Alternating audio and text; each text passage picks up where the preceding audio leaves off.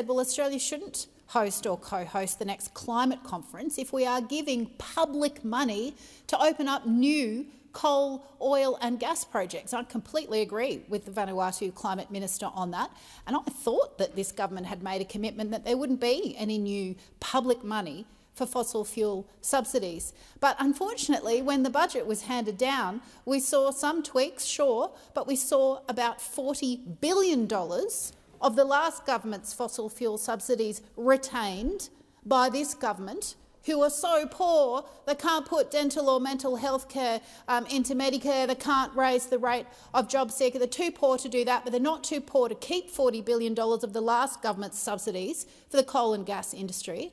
And then they have the audacity to add $1.9 billion for a new gas export terminal without the consent of First Nations owners. I hesitate and am desperately sad to see.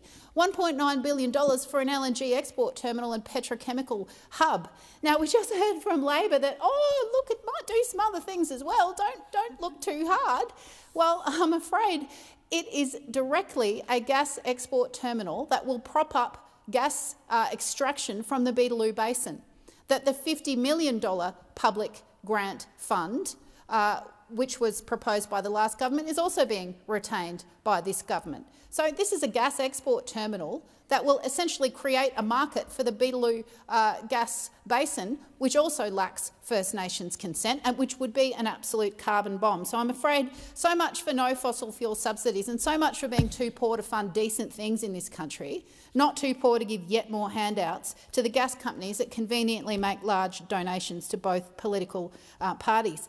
The other thing that made me laugh cry was the Labor Party saying that this was a sustainable development precinct, and not to worry because it's going to be assessed under the EPBC Act, our federal environment laws. Well, I am an environmental lawyer and I can tell you that there are no climate impacts considered under the EPBC Act because we do not yet have a climate trigger. So I'm afraid it gives me no comfort whatsoever that a gas export terminal will need tick off from our current EPBC laws, which were written by former Prime Minister John Howard, because the climate impacts won't be considered. So honestly, you could not make this stuff up. We're at $42.7 billion now of public money over the Ford estimates over 4 years going to prop up the fossil fuel sector.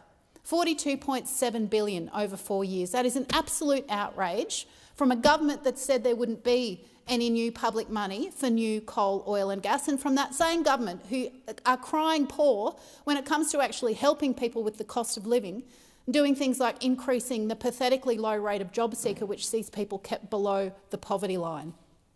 It doesn't add up, except when you look at the donations from the coal, oil and gas industry. And of course, they only have to disclose that once a year on the 1st of February. So it's just a very cosy little stitch up here, and it's no wonder that Vanuatu's Climate Minister is calling Australia out and urging us to not have new fossil fuel subsidies if Australia wants to host the next climate conference. The Greens are firmly in agreement with that position.